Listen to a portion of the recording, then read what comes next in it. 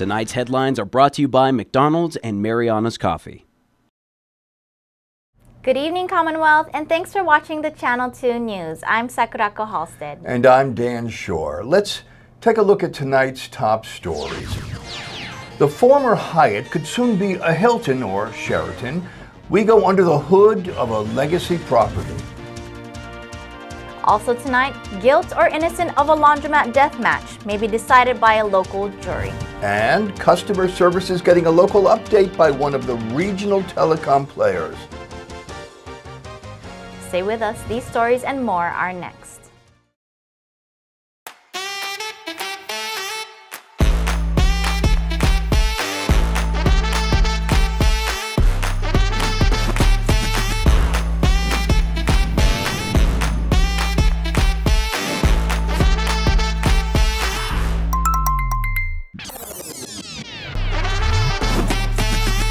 Find a plan that goes with your flow. Get unlimited local talk, text, and data at the most affordable rate with Unlimited Flow Postpaid.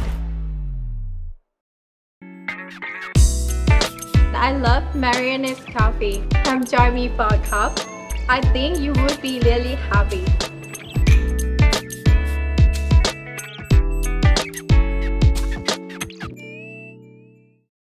This burger looked at one slice of melted cheese and said, more cheese. It looked at pickles and said, also onions. It wanted to be more than hot. It wanted to be juicy. This is the Quarter Pounder with cheese.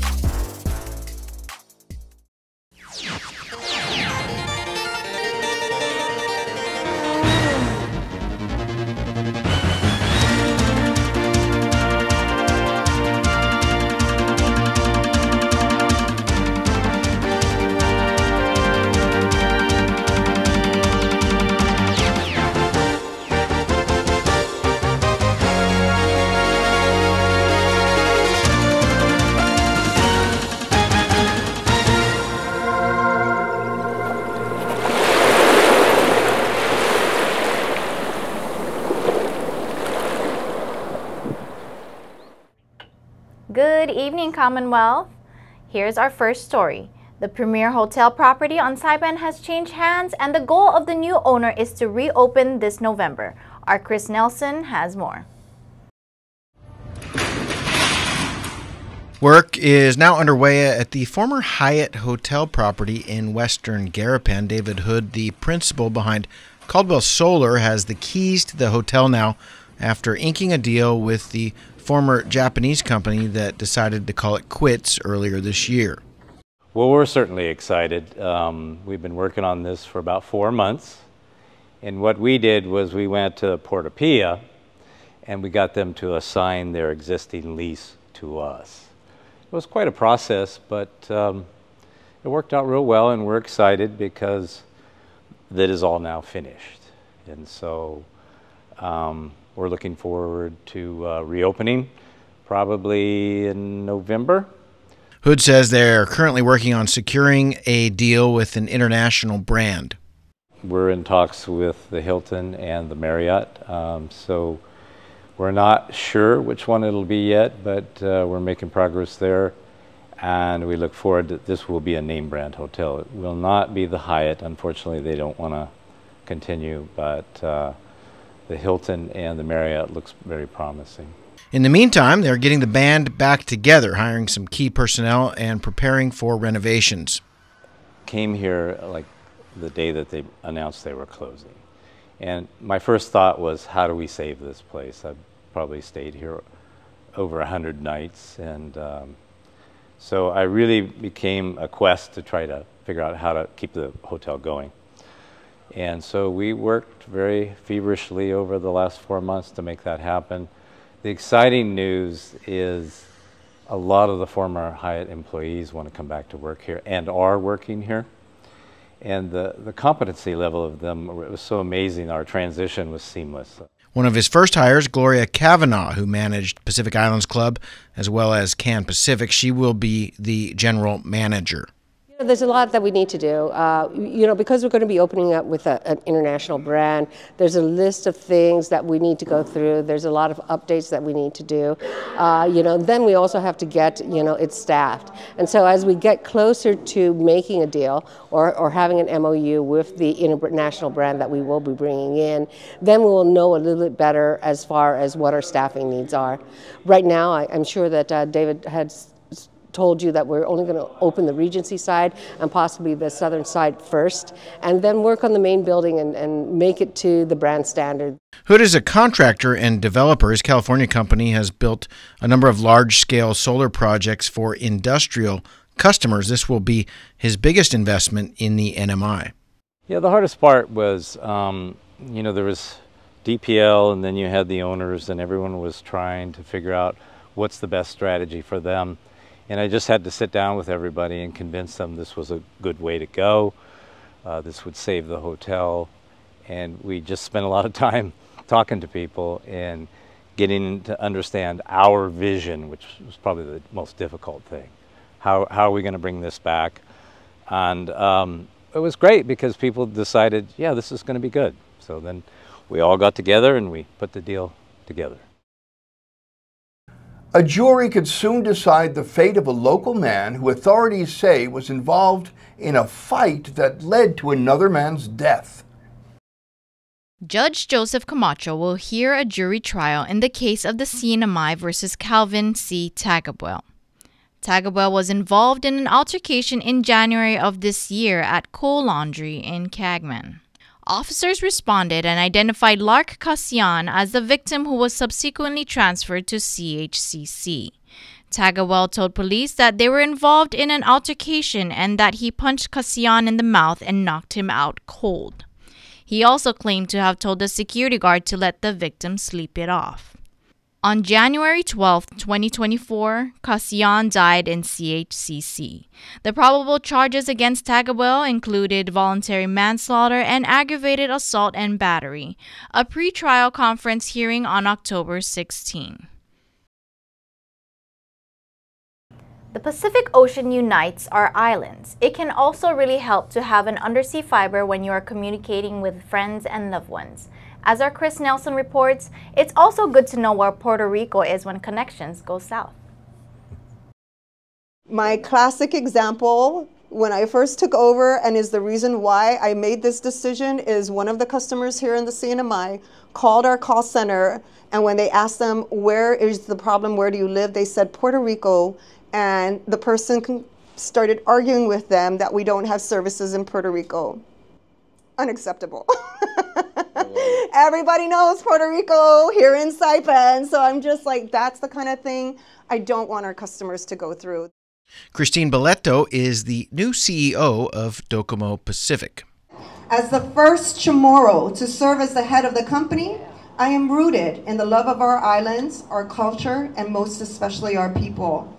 Belletto says the company has a brand new way to reach and support customers in the Northern Mariana Islands. This morning, a ribbon cutting for a new call center, which will be located above the retail store on Middle Road. Verna Sablon has been interviewing and training the team. We take care of the CNMI, and any overflow will be routed to Guam and the same coming over. Brent De Leon Guerrero is the brand manager. We're very proud that 50% of our call center today consists of former Hyatt employees.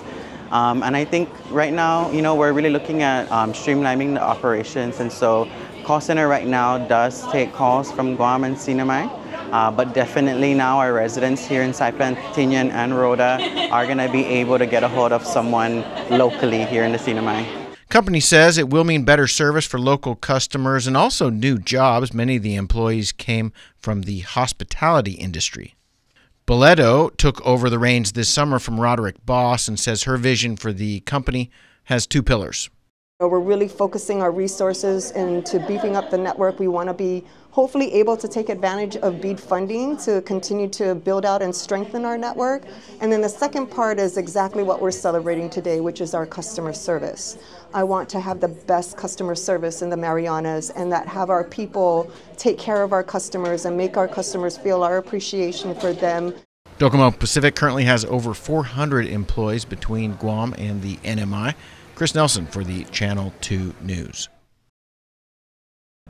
A local man arrested in February appeared at a change of plea hearing this morning in Superior Court. Brandon Benavente back in court this morning for a change of plea hearing. The 40-year-old Benavente was arrested in February along with Consolacion Sablan after a blue Toyota Echo was found in their Papago residence that was connected to a burglary and theft case. During their search, the K-9 team detected odors of narcotics on the vehicle. A glass pipe, a bag of marijuana, and 2 orange pills were discovered. DPS also found a rifle, ammunition, more glass pipes, and multiple items from a burglary and theft case and several baggies with white crystal-like substance. Each bag was individually tested and came back presumptive positive for methamphetamine.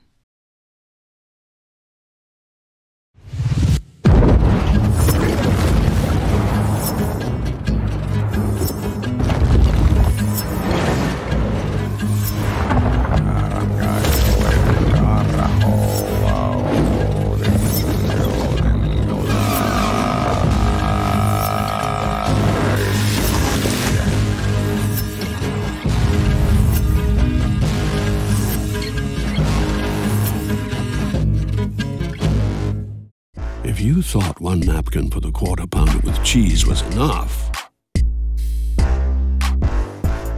it's not enough.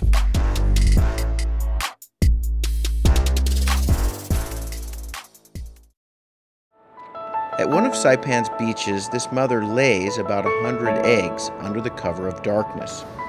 She hides her nest as best she can and then slowly makes her way back to the ocean. The eggs hatch and the babies head for the sea, where they will face a daily dose of danger. Just 1 in 1,000 will make it to adulthood. Those that do will one day lay their own eggs. Sea turtles are protected under CNMI law. If you see one that is stranded or if you see illegal activity, call the hotline at 287-8537. The king is back like prodigal. I gave him time, it's been too long. Politic, if I want it, I'ma get mine. Never fake the funk, can't perform for your empire. Snatch him out the throne, make them all fall in line. I let the clock tick, count down, cause I'm on the headline, the deadline. I'm ahead time, the rare kind. I'm a living legend, lethal weapon, master minor, big time.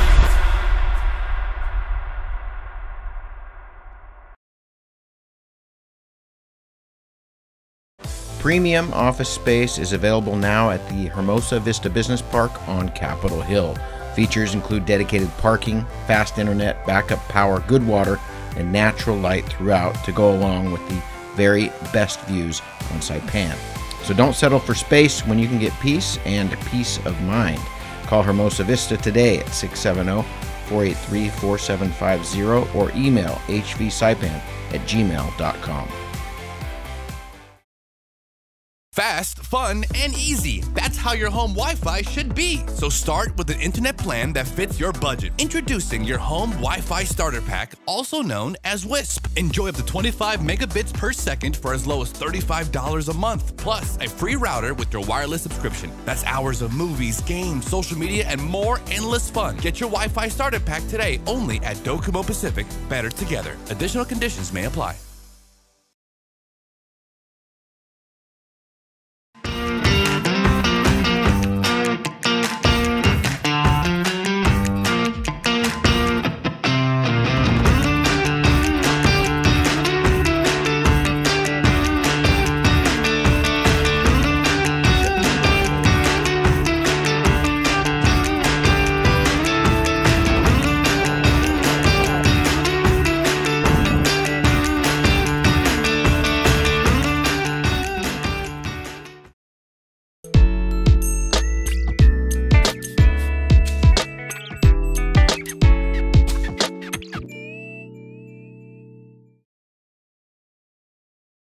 The CNMI's top cop is on Tonga this week for a conference of Pacific Island commissioners. Let's take a look.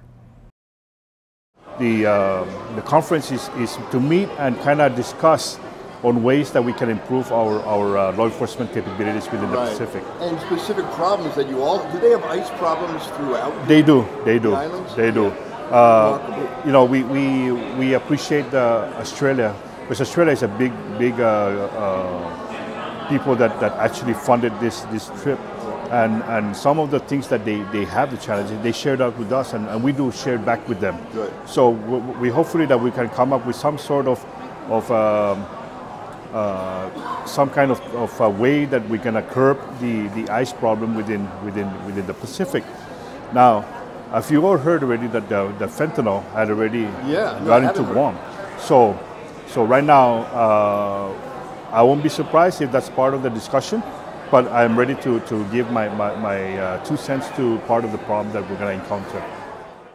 And what do you expect to gain from meeting with other police chiefs from other island nations? My take on gaining things from them is to listen to how they go about, all the challenges that they meet on dealing with all these problems within the community, within the Pacific. You have to understand that we're far away from Konos. And when we have all these kinds of problems on our island, we tend to deal it on how based on what we knowledge and on what the resources. But you have to understand too that some of these islands, you know, and they're all suffering from COVID. Everybody is recovered. Yes. Recovered. And some of these islands too, you know, some of them, their culture get involved in some of these things. So I want to hear what does the culture has to do with some of their dealing with solving some of the crimes there. The conference was set to commence on Sunday, the 1st of September, and run through Friday, the 6th. The commissioner will return to his home island on Sunday, September the 8th. With a November election just around the corner, Guam's representative to the U.S. Congress lands in Saipan. People come and go, and some come back. We say hello to the many faces entering Saipan and speak with a couple of them to see what they're up to. Good morning, Hafa Day. My name is Jim Moylan. I'm the congressman from Guam. I'm excited to be back on the island. It's a beautiful island. And I'm also looking forward to meeting with Congressman Kalili. We had some good discussions on some important issues, and a good friend of mine, and of course enjoyed the beauty of Saipan. Although each island is unique, Moylan highlights how Saipan and Guam are alike. Yeah, well, I think there's a lot of similarities, especially when it comes to the people and the warmth and the welcoming. That's why the islands are a terrific place to be. It has been 8 years since the Saipan Night Market last raised its tents in Garapan. The weekly event returned on Thursday, and like Yogi said, it's Hafa Day all over again. And here we go!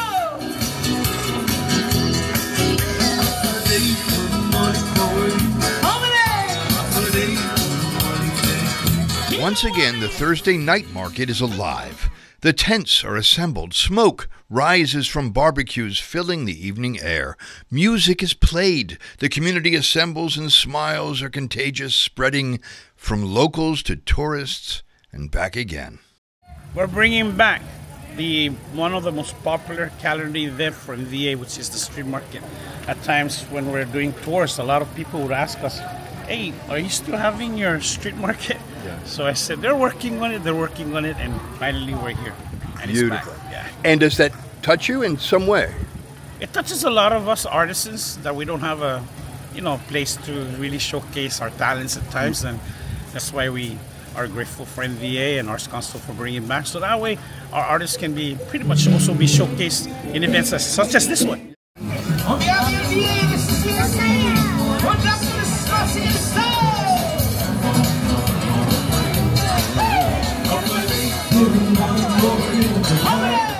And what is your name and what is your art? Gordon H.R. Marcialo. I am pretty much, you find me with MVA and Arts Councils with events like this, and always glad to help out. I'm amazed at the number that came out to support tonight. I'm amazed with the number of performers that decided to also come out. So we have 4 groups of dancers and 1 band to close out tonight's event. Yes, and so I like the traffic, I like what's happening, and I hope that we can get more as the days, the Thursdays come.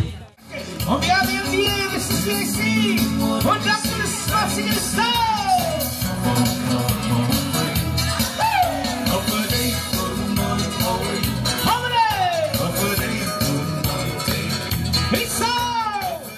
The night market will continue every Thursday at the Plaza Marianas location from 5:30 p.m. until 10 p.m.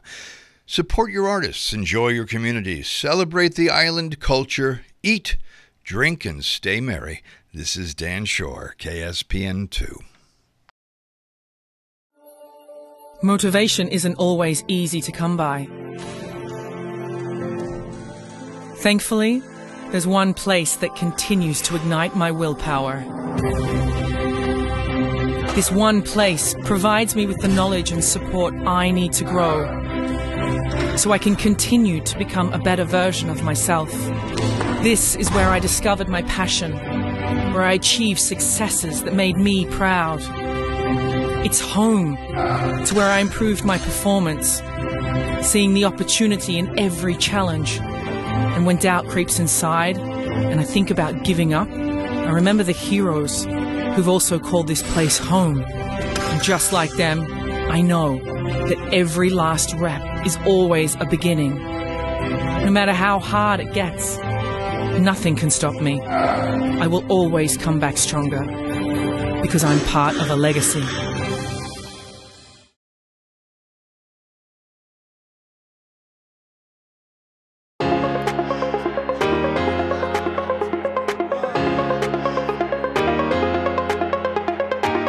Hey, golfers, come north and practice your game at the Marianas Driving Range. New Year's local specials. 10-piece coupon books available for just $60.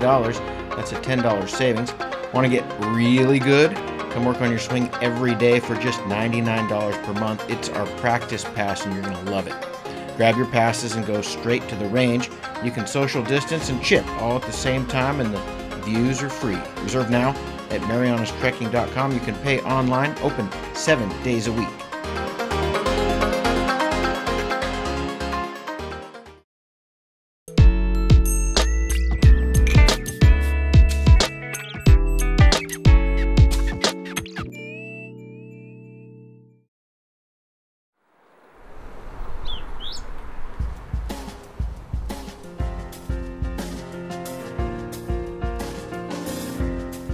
Here's the weather. Tonight will be partly cloudy with a 20% chance of isolated showers. The evening temperature will mellow to a very comforting 80 degrees. Thursday will be mostly cloudy with a 40% likelihood of scattered showers, and temperatures will range from a high of 88 in the day to a low of 77 at night. The sun will have set tonight at 6:27 p.m., just in time to watch this weather forecast before stepping outside to see the day's final sliver of sun illuminate the Saipan horizon. Sunrise will be at 6:05 in the morning, just in time for one ear to open and shudder at the sound of roosters yelling, "Wake up!" to the dawning day. And I will then see you in the water or on the land. All right, that's the news and the weather. And we'll see you sports on Friday. Good night, Sinamai.